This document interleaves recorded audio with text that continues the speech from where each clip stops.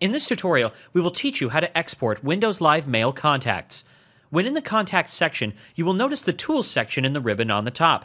Over there, click on the Export option and you will see two options. In Windows Live Mail, you can export contacts as business cards and as a comma-separated values file. First of all, let's export our contacts as business cards. For that, click on the Business Card option. With that done, a new window will pop up. Over here, let's create a new folder in the desktop. Give it a name and save the file over here. Once you hit OK, the file will be saved in the location specified. Now let's export the contacts as a comma-separated values file. For that, move back to the Tools section, click on Export, and choose the comma-separated values option.